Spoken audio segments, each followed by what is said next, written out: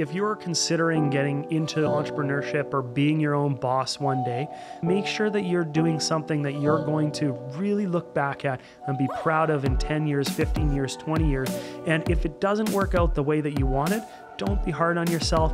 Move on to the next thing. Taste as many things as you can and make sure that you enjoy your life because there is only one of them.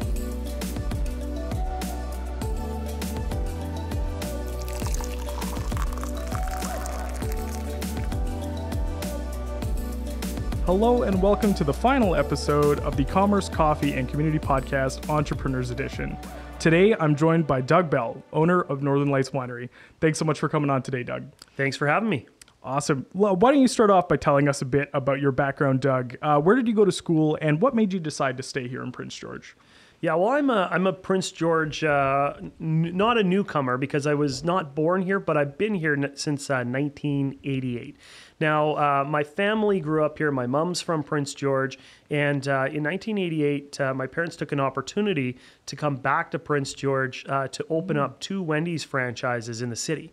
And my dad, who was a big entrepreneur, had the opportunity to do a lot of different things while I was growing up. So I got to see him open car rental agencies, concession stands, farming businesses, logging businesses, and I got to work with him the whole way, which was a lot of fun because what we saw was, the opportunity to do hard work and get rewarded for it.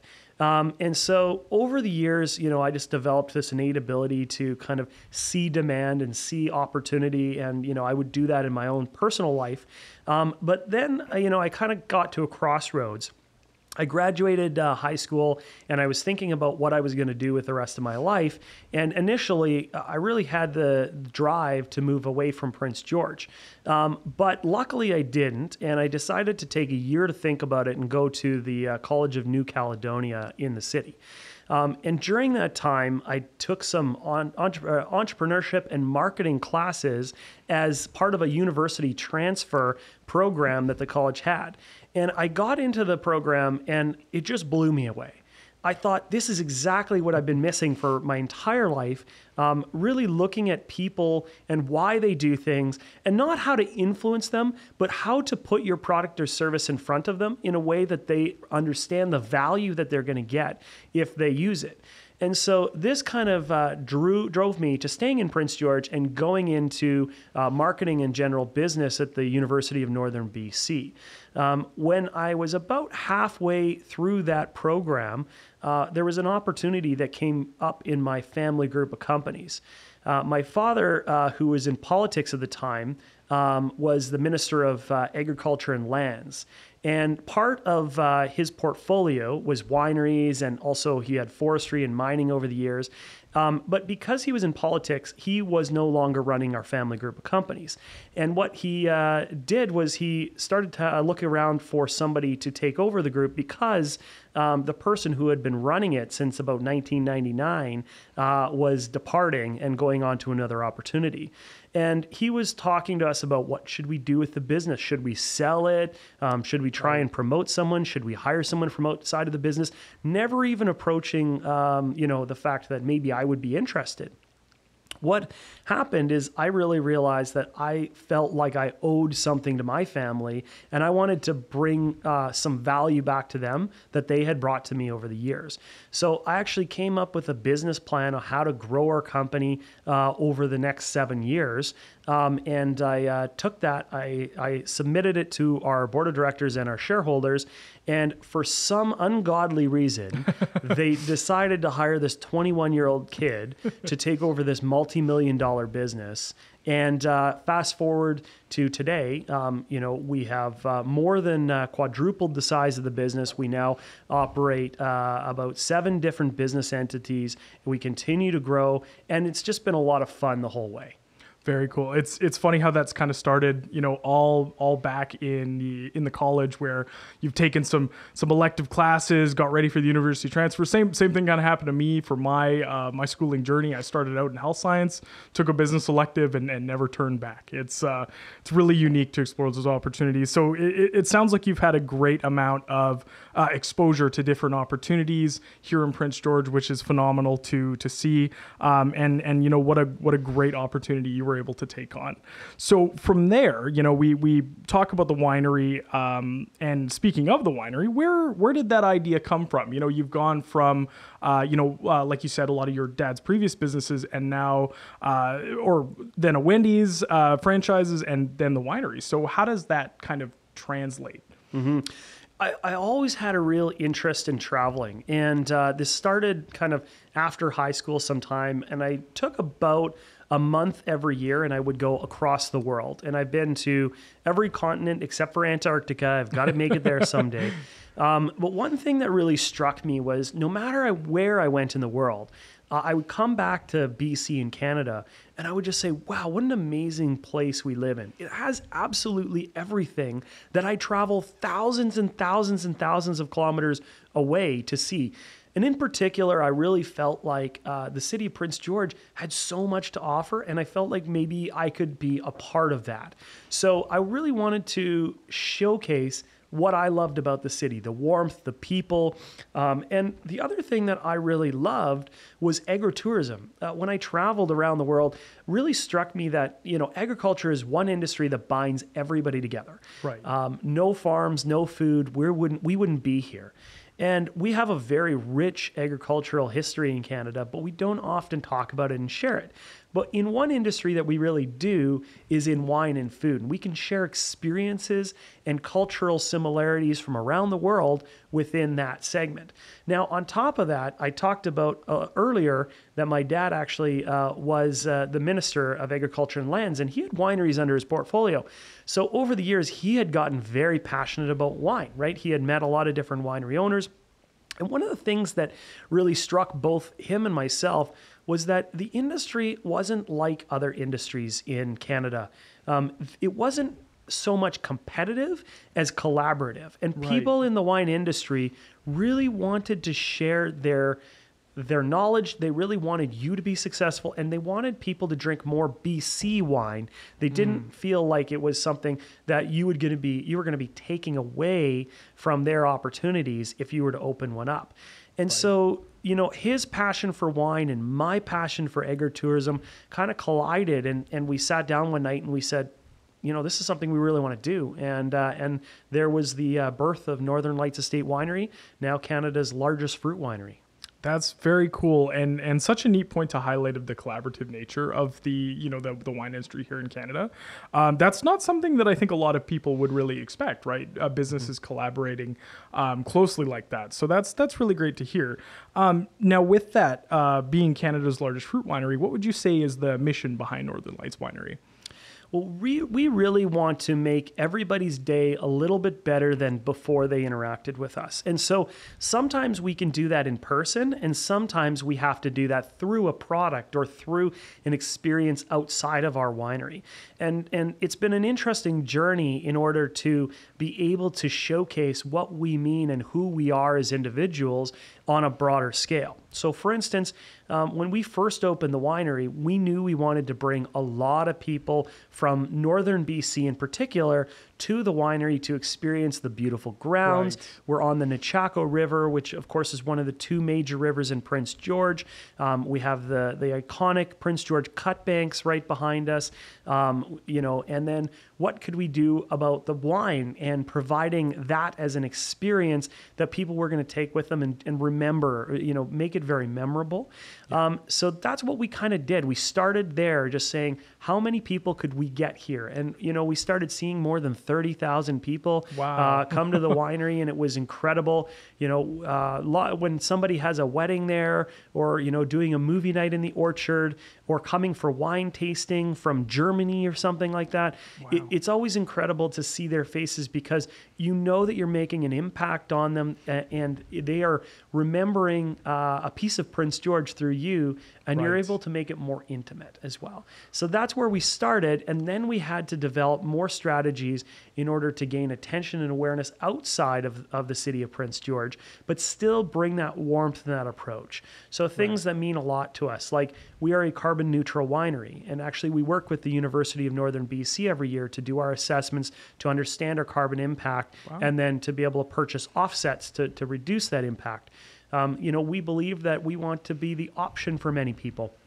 So our products are vegan quality so that everybody can enjoy them no matter what, they have for their belief system or their nutrition system.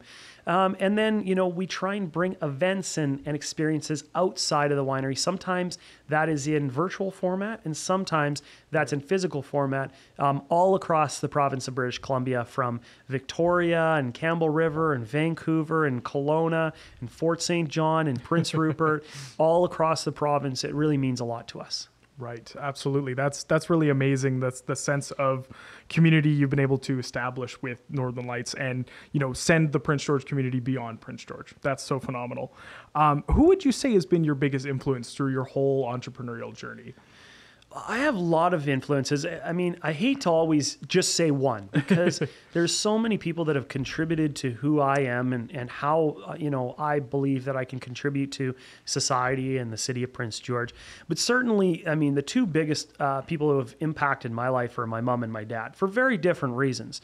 My dad being an entrepreneur, I remember, there was lessons when I was younger about the fact that it's okay to be competitive. It's okay to want to be the best. And so, he would always say, it's not whether you win or lose, but winning is a heck of a lot more fun. It's got a point. Yeah, right. So I never felt like I was owed anything. And I was given an opportunity to take over our family group of companies. And I don't discount that there are millions of people who would love to be given the same opportunity. But I think one of the reasons I was successful was because of that drive to prove him right and to always win the day. On my mom's side, it really is one of empathy, right? It's one of family. It's one of belonging.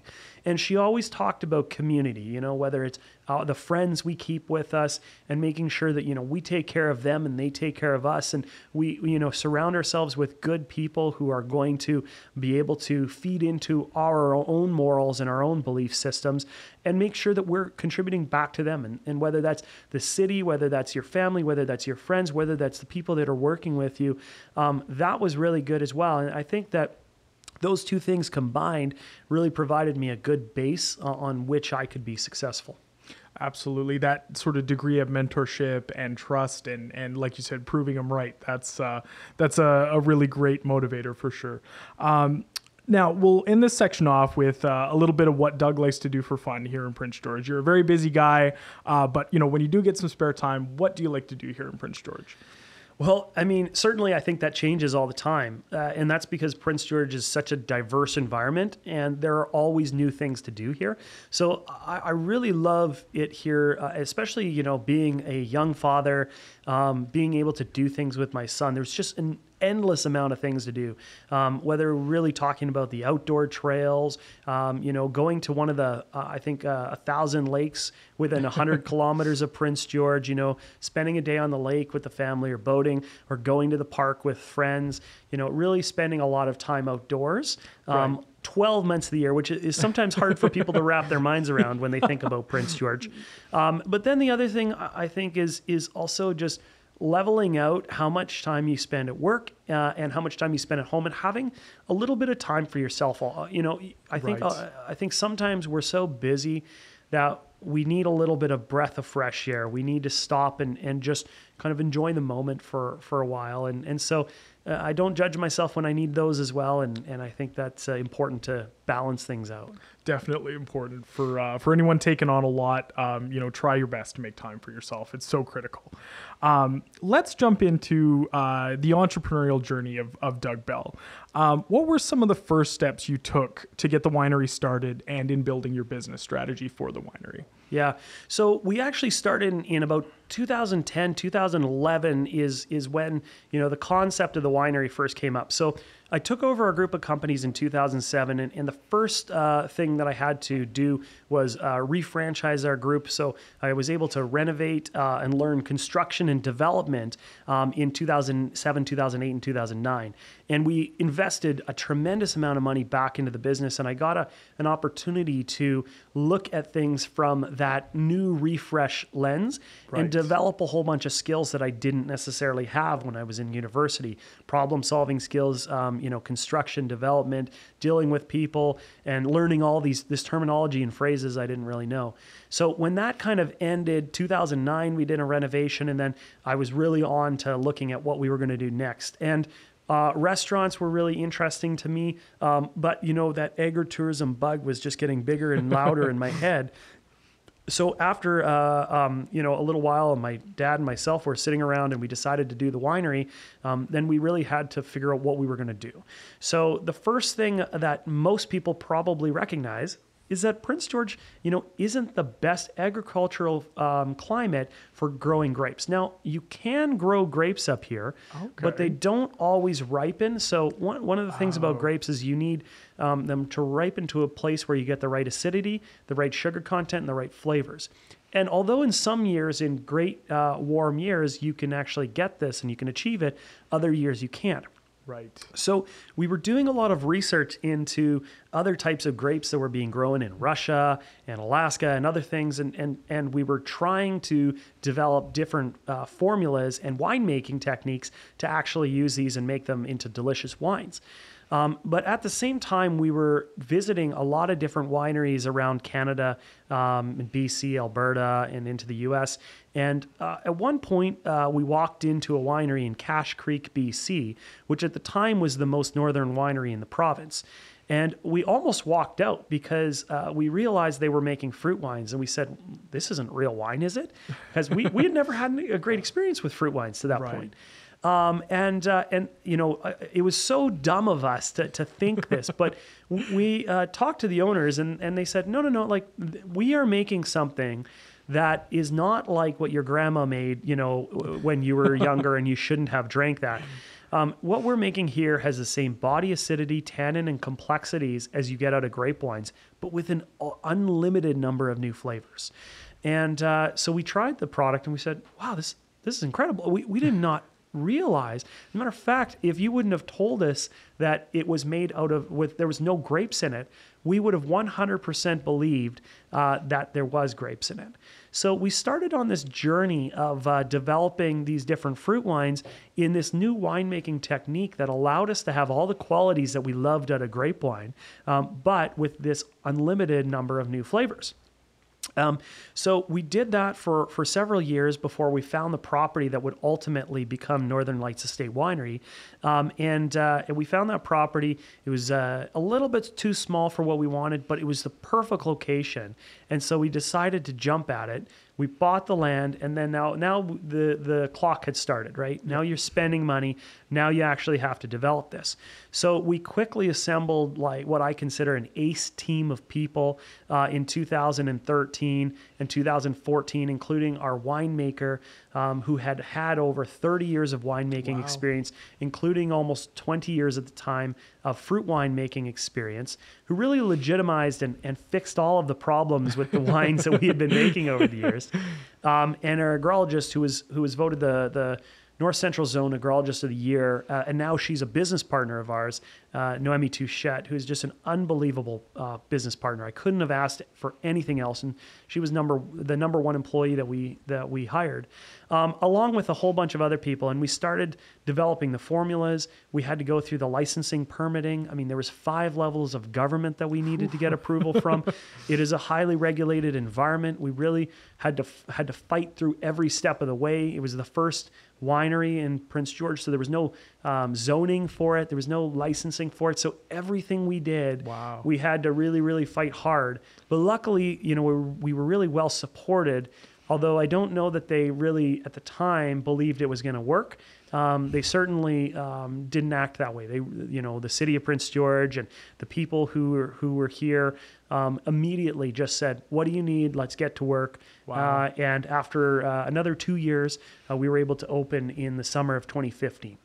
Nice. That's amazing. So, great note there at the end with, it's so good to hear that the community came behind you. And after all that hard work in the beginning, got off to a rolling start in 2015. Very cool. Now, as that journey continued, something we talked about before was some of the events that Northern Lights hosts. What were some of the ways that you kind of got the community involved and really made the winery about Prince George? Yeah. So when we first started, we basically said, we want to be the winery that you can come to as a family, right? We didn't want to be a place that, only adults go to or you only go to for a special occasion. We wanted to be able to just come, in jean shorts on a Tuesday afternoon.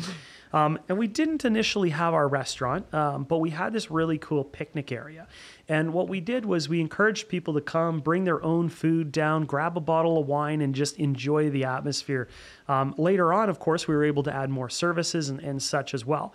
The other thing we did was we wanted to bring a lot of specialized events that meant something to us and to the community. So, for instance, one of the first events we ever did there was called the Climb for Cancer. And to this day, the Climb for Cancer has actually raised over $300,000 for our local cancer lodge. And it's an annual event where we showcase the Prince George Cut Banks about 600 meters from the winery, and people climb up and down it. And they do this one afternoon every single year and raise money for our Cordoban Cancer Lodge.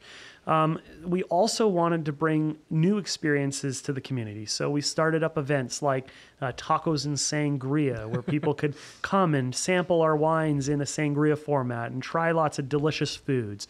We decided to start things like the Easter cork hunt for kids, where, they could come to the winery and have a fun Easter afternoon and get some chocolate, no wine for the kids.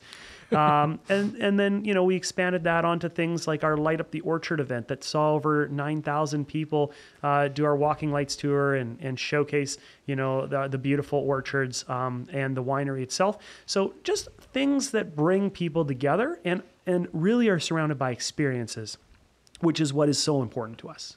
Absolutely. And so many out of the box ideas, right? How do you develop is there like a brainstorming session that you'd have with your team, or how do you develop ideas like that? Yeah, well, it really is an idea meritocracy, okay? So we want the best ideas. We don't always have to be the first to come up with them. So to be, shameless, we're always looking around at what other people are doing. Right. For instance, wine and paint nights were very popular for a while. So being able to bring people to our bistro and learn about wine or learn about painting and drink some delicious wine was really, seamless. We had a staff member who was getting their yoga license and said, "Hey, would you be willing to let me teach people here?" And checked in with the insurance company, and yeah, we can do this. So, we bring people in for that. And so, it was a lot of ideas. It was a lot of looking around at what was working in other municipalities. And previously, maybe we had always noticed that it took a few years for Prince George to get some of those experiences that were in the other areas. You might see it 2 years, 3 years, 5 years after the idea was kind of birthed elsewhere. Whereas we were able to maybe accelerate the pace and bring things here quicker. And that's the same process we go around today and really look at the industry leading, types of things that are going to bring people in and provide experiences that they're going to be memorable. Absolutely. That is great insight, I think, for anyone sort of looking to enhance the experiences at their businesses. We're going to take a bit of a turn here and talk about the Big C. Obviously 2 years ago, businesses across the country, across the world impacted tremendously by COVID and the COVID shutdown. And I'm just looking to get a little bit of insight of how coronavirus affected operations at the winery, and also how that impacted how you sold your products, if it had an impact there. Yeah. Well, COVID was very hard to start with, to be honest. And we were very fortunate because our business is very diverse. And so where we lost business in some areas, we were able to pick it up in others. But the biggest thing was, of course, our restaurant, which initially had to be shut down right away. And, I made every, phone call myself to each staff member that we weren't able to hold on to for a period of time. But we really kind of focused on our key people, and we tried to keep everyone employed that we possibly could and start to develop new ways of driving revenue that didn't include things that would have safety concerns or issues. Right. So we really started to focus on like virtual events and bringing experiences into people's homes. One of the first things we did when all of the businesses got shut down is we phoned around to all of the games shops in Prince George. Oh, okay. And we partnered with several of them to sell what we called isolation packages. And it was incredible. We saw this boom, and people were buying all of these isolation packages, not just for themselves, but for their friends. And, so it had like a couple of glasses, a bottle of wine or two, and like some games that they could play, whether it was like, for one person or for two people or for more people. And so, people were just wanted to remind each other that they were thinking about each other. So essentially we tried to bring experiences back into people's homes and support local businesses while we were doing that. So we would include, the bath bombs from one of our local companies and jams and jellies and whatever we could do to support the vendors and suppliers that were supporting us in the past. Right. As well as not just the community of Prince George, but everywhere else. The next thing we really had to do was we had to think longer term, because we realized that, although virtual was great for the moment, that people were going to want to return to in-person experiences. Right. And so we started developing packages that people could have with small groups outdoors in safe spaces. So we had things like, we brought forward the idea of tasting tables where people could come to the winery and sit down on a table in the orchard and have some wine and do it in a safe environment that they felt comfortable. Right. And then on the staffing side, really, thinking about the safety of our team and how could we improve the facilities to make sure that everybody felt safe. And that they had the ability to speak their mind if there was any concerns they had. And so overall, we sold way more wine in the first couple of months of COVID than prior to that. And, that kind of came down a little bit. I think, there was a little bit of stocking up going at the time. Right. But it ended up being really beneficial because we learned some new ways of moving and selling our products that we hadn't had to think about before. Yeah. And also it just gave us a real opportunity to look at the entire P&L and figure out what was important to the business and what wasn't. And I think that what happens in times of surplus or times of the good times is that you end up getting a lot of things that aren't necessarily contributing to your business and you never cut them. Yeah. So having that time of scarcity enabled us to really look at everything we were doing and improve. Right. And in some ways, we have to go back to that every couple of years and really think about how we can operate our business more efficiently. Definitely. So very cool to hear that you were able to, still keep those experiences intact, which are so important to Northern Lights and to the community. And then secondly, that point on just tightening business operations in times of tighter times, right? Something that you raised a great point there where a lot of businesses aren't considering cash flows too much when times are good, but the minute times turn, right, then those decisions really have to be looked into. So that's great. What about your most satisfying moment of your journey, followed by your least satisfying moment? You know what? I am one of those weird people that I'm all about the journey and not necessarily the destination. We have very high goals, and I think that one of the things that I don't do a very good job of as a leader and as an entrepreneur is celebrating successes, because in a way I've expected that success to happen already. I've won in my mind before we've done it on paper. Right. And so what happens often is we pass thresholds, whether it be a sales figure, whether it be a number of bottles that we've produced. Last year we produced our 500,000th bottle, and we're going to be at 750,000 very shortly because we've accelerated so much. Yet, when we are talking to our consumers, I never really reflect back on that. I'm always talking about what's going to happen in the future because that's what's exciting to me. And vice versa, I never get too down as well because it's my belief that everything that happens is in my control. Now, obviously, the pandemic was not in my control, but what I do about it is. And so I'm never competing, against the market. I'm only competing against myself and trying to be the best version of a business leader that I possibly can. So without copping out too much, I don't really have a lot of regrets. I think I tried a lot of things. Lots of them didn't work. I mean, I had tons of failures over the years, products that I thought were going to blow up and do really, really well that didn't, marketing programs that I thought were going to excel and totally tanked. And vice versa, things that I didn't expect to do well have done incredibly well. But the one thing that I'm more proud of than anything else is the people that I've been able to develop under our company. And at times we have over 160 employees in the city of Prince George within our group. It's a lot of people, and people are relying on us to pay their rent or their mortgage. People are relying on us, to take a trip, or, they've gotten married to people that they've met within our organization. There are so many great stories of the people that have dedicated their lives or a portion of their lives to our business. And when I see them successful, whether that's with us or whether that is somewhere else, it just gives me an incredible amount of joy.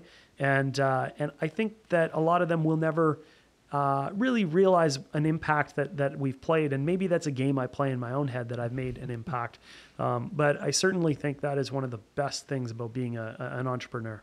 Absolutely. That's fantastic. Just having that, you know what? I think it's a good measured outlook in terms of you should celebrate more, Doug. Absolutely. Crack a bottle of wine. You got plenty where you are. But being able to not be down on your losses, right? I think that's a huge barrier that entrepreneurs will face. And I think that's crushed a lot of entrepreneurs at the very start of before their journey can even begin. Well, I think that what people got to realize is that for an entrepreneur, it's not just a job. I mean, this is an extension of yourself. This is your life. And when you have those micro failures, it's very easy to get down. But if you let that affect how you are going to perform the next day, then what happens is you end up letting your team down, because you're not able to perform at your best because you're not focused on the thing you need to do, which is improve the business every single day. And if there's one day that you should never feel bad about, one day being off, but you need to just move on to the next step. And I think the people who are most successful are able to do that. Right. No, absolutely. That's great. Let's go back to the very start of your entrepreneurial journey, and hindsight's 2020, but what would one piece of advice that you wish you had at the start of your journey be? I would say take your time, be patient. Life is a lot longer than you think it is. We spend so much time in our lives focusing on what is in the near future. And I heard this said once, but it's amazing how little changes in 2 years, but how much changes in 10 years. And if you just think about in your own life, where you were 10 years ago, and what did you think was going to happen between then and now? And maybe you had some big goals, maybe you've achieved them, maybe you haven't, but there's no denying that you have evolved so much as a human being, that there's been so much growth.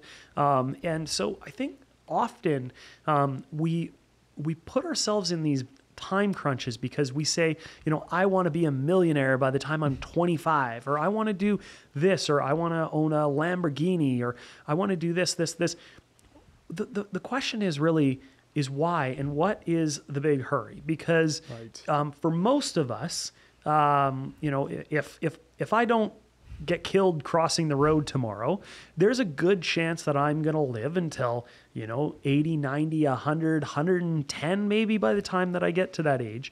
And so when I think about it, I'm at this point, not even maybe a quarter into my working lifespan, right? And so as I develop as a business person, I am going to learn so much. And if I was 20 right now and I was starting my own business, and I said, you might dedicate the next 10, 15 years to this business, and you might go broke. What would you say? You'd be devastated. Yeah. 15 years of my life, because when you're 20, that's almost your entire lifespan, right? Up until that point. But then you realize that you're 35. And at 35, you have a whole lifetime in front of you. You're going to have another double your lifetime probably before you retire. I mean, some people, maybe they get lucky or they want to retire early, I understand. But most of us are probably going to work to some degree until we're 70. And if you're 35 and you can work your entire life up until that point, you can fix any problems or anything that's happened. So take your time. Be patient. Don't worry about what happens in the next year. worry about what happens in the next 10 years. I think that's super important for young entrepreneurs in particular to hear. Just being in your early 20s, having what you think is the magnum opus of all ideas and trying to develop that in a hurry, got to slow down a little bit, measure your success and keep going at it, right? There's plenty of time. Mm-hmm. Absolutely.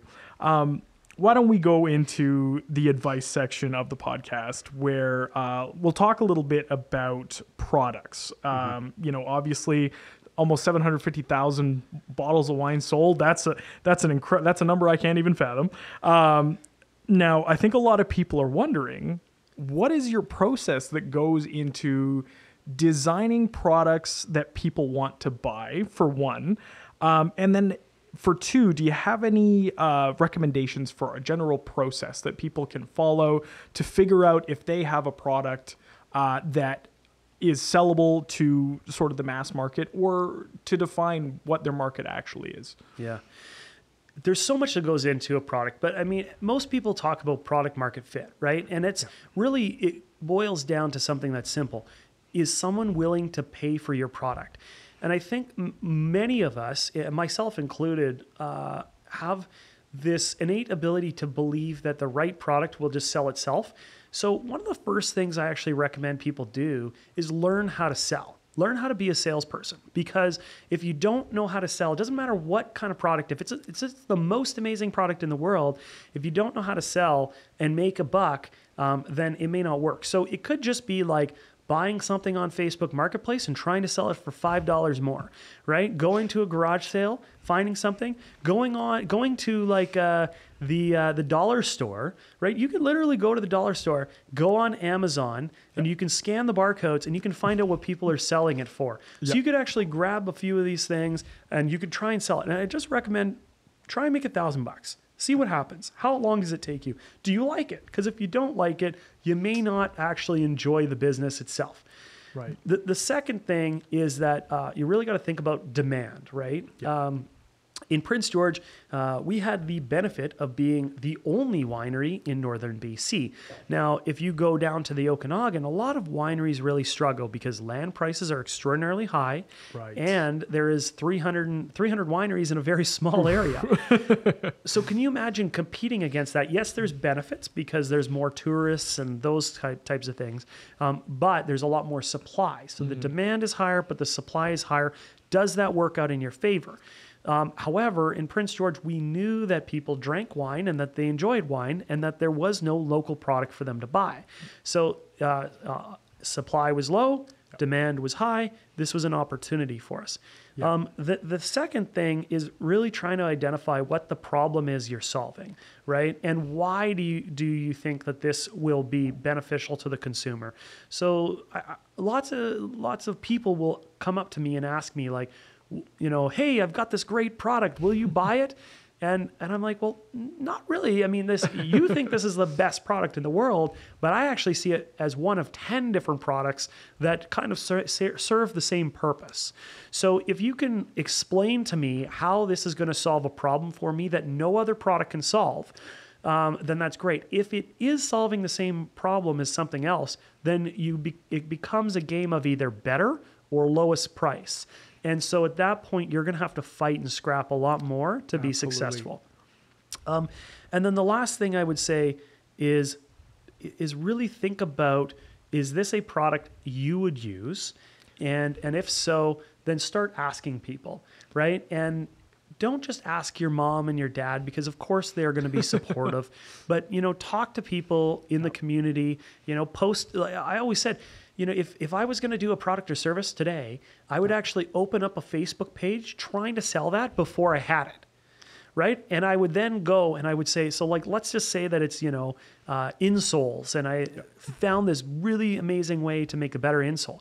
Well, I would open up an insoles Facebook page, and I would then try and go ahead and sell it. Yep. And at that point, I would find out how many consumers I really had, and then I would then contact them and say, hey, actually, I don't have this product yet. You're part of a trial. We're testing it out to see what the demand is like. As soon as I make it, I'm going to give you a free one. I'm going to ship it to you. Thank you so much for your support and actually being willing to pay for this product that I haven't even made yet. People will probably react very well to that. And you're going to have an initial group of people who are going to support your brand, and they're probably going to give you a ton of exposure. Absolutely. Those are great points. Like foundational sales skills, key, right? Getting before you even start, thinking about what your product is or how you want to sell it. Very important. And then also, doing that market research, finding out if people are interested in it, finding out what type of product seller you are, if you're a value product, if you're, fitting a niche. So yeah, really, really great there. Now that we know some advice on how to sell a product and how to determine whether it'll sell or not, I think people are really interested in getting their products into stores. Now, as a winery, I know Northern Lights is available at dozens, if not hundreds, of liquor stores across BC. Do you guys go out past BC in liquor stores, or not in liquor stores yet? Okay. And the reason is because we haven't been able to fulfill demand in BC. So okay. at this point, we're producing as much as we possibly can, and we're selling all of it. Right. So we have requests for our product in Texas and in China and in Toronto and all these other places that we haven't been able to do. So I mean, this is just part of that process. Right. Absolutely. Yeah. But I think what you're getting at is really that sales aspect, and I kind of touched on it earlier. But one of the things that I think is really underrated is the ability to create emotional connection. And so there are two things that you really need. One is called selling in, and the other is called selling out. And actually, my sales manager was talking to me about this the other day, and I think it makes complete sense because essentially what you're doing when you're selling in is you're getting product into the store. But if it doesn't move from the store to the consumer, then it doesn't really matter, right? Right. So some people will focus on the end consumer and not necessarily the store, and they wait for the customers to go to the store and ask for your product, and then they'll come to you and ask for that. Right. Now that's one way of doing it, but it can be slow and it can be very frustrating at times because you might appeal to say 1,000 customers, but only 2 of which go to each individual store. And so is that enough for that owner of the store to decide to bring your product in?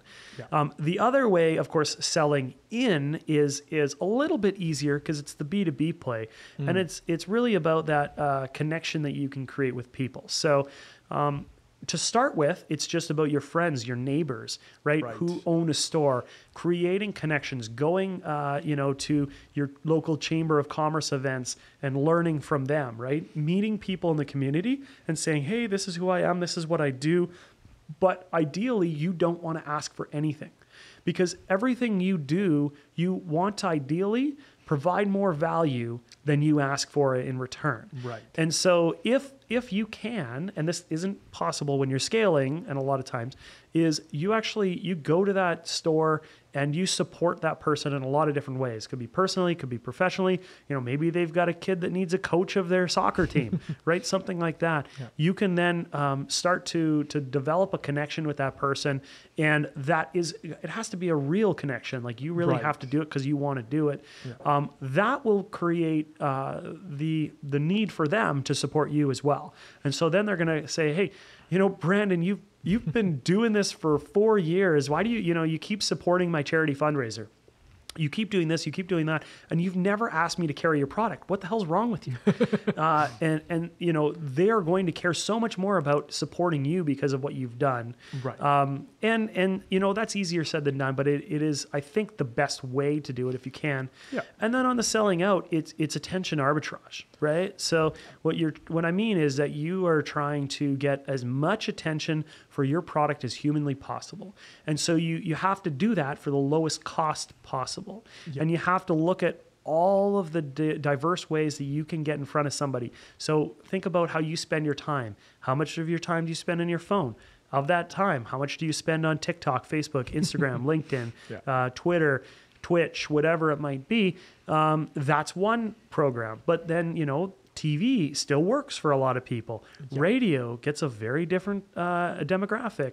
Programmatic digital, billboards, sponsoring the local soccer team and putting your name on their jersey. All of these things are designed to gain attention. So the first and most important thing you need to do is gain attention. And then you need to know what is it that I want to say? What's the most important thing that I'm going to tell you when I leave? That's going to give you the want or the desire to try my product. And then lastly, but probably should be number one, is my product a good value? Are you going to have it? Are you going to feel like it was worth more than the money you spent on it? Because if you think that it's worth the same amount of money that you spent on it or less, you're probably not going to buy it again, or you'll buy it, but not frequently. But if you feel like you got more value than what you spent, then you're gonna be a loyal customer for a very long time. Another great point. Absolutely. One thing I feel just taking a step forward is there's a lot of entrepreneurs out there who have families, who have significant others, and they're worried about striking that balance between following a dream and, taking care of their family, spending time with their family, not driving their girlfriend crazy by doing too many things. How do you go about striking that balance and filling, the role of a father, the role of an entrepreneur, and the role of a husband in your day-to-day? You can't. Just to be honest. But the number one thing is don't judge yourself. Who cares? Like at the end of the day, we are doing the best we can with the information we have in the moment we have. I've had a few friends over the years that I've had really serious conversations with about they're talking about, oh, I wish I did this and I wish I did that, right? Well, the fact is you didn't. And by the way, you don't actually know what things would have turned out like if you would have done that, right? Maybe they, let's say that you didn't get a job offer, right? Because you didn't do well in an interview. Well, maybe you would have been in that interview. Maybe you would have gotten that job, and it turned out that boss was the biggest a-hole of them all, right? And maybe that boss then turned around and kind of took you down a peg and you became less confident, and then you couldn't succeed at the level that you would have, versus you not getting the job you wanted, but going into another position with someone who became the mentor that really drove you forward in your life. There are times when I don't feel like I spend enough time with my son. Right? There are times when I feel like I don't spend enough time with my wife. There are times when I feel like I'm not spending enough time on my career or my business. And the fact is that the next day I get up and I try and rebalance and I do the best I can. And then the next day I do the same thing all over again. And I think that if you wake up too many days in a row and you feel like you're missing out on something, you do need to rebalance. But it will always come at a cost, and that's okay. Yeah. As long as you're okay with saying, you know what? I'm just doing my best here. I'm going to spend the time that I can. Right. And it sounds like having those conversations not only with yourself, but also the people and the stakeholders per se in your life, your maybe your managers at the store, or your wife just saying, hey, I need to focus on the business today. Or you tell the managers at work, I need to take a personal day to be super dad kind of thing, right? I think that's super critical. Well, what you're saying, it makes total sense, and I think the way that you communicate it is important, and the way that your actions will speak louder than words as well. Yeah. But this podcast takes away a period of time with my family, and that's okay, because they understand that what I'm trying to achieve. And also, though, if my wife has to go away for a little while, then I'm supporting her too, right? If she wants to go away on a vacation or just something that we can't all go to, then I'm going to take extra time off and make sure I'm taking care of our son. So, it works both ways. And I think that as long as it doesn't become one-sided, where you're taking away from the relationship and you're not investing enough into it, then it's okay. Yeah. But I do think that you do have to consider the other people in the equation. Absolutely. And make sure that, that you talk to them every once in a while and say, hey, am I doing okay? Or do you need a little bit of this? while at the same time making sure that you are really focusing on yourself too. Because Definitely. if I can't be happy, I'm not going to make the people around me happy. So I need to make sure that we're balancing that almost more so than balancing between the different career things. Absolutely, absolutely. With with family and with everything else like we've talked about. It's hard to find that balance, but if you've got the right people in your life and you're able to share your time effectively between those and keep communication open, then by all means go do that entrepreneurial dream. If you have a dream team of people behind you to support you, all the better, right? Absolutely. Now, I know we talked about not looking in the short term with the winery, not looking 2 years, but looking 10 years. How about 5 years? Where does Doug see, where would you like to see the winery here in Prince George sort of over the next 5 years? I want to impact as many people as I humanly can. And when I say that, that might be one person or that might be 1 million people. But I think that what drives us at the winery forward is we want to continue to grow and expand our footprint of providing tremendous experiences for people. And if I can do that, I'm just going to continue to push forward. And I think that the winery is in a unique place where it can be a leader within its own industry, within northern BC, within the city of Prince George, within the wine industry, and ideally, we want that to be recognized at the higher levels, eventually at the national level, potentially international level.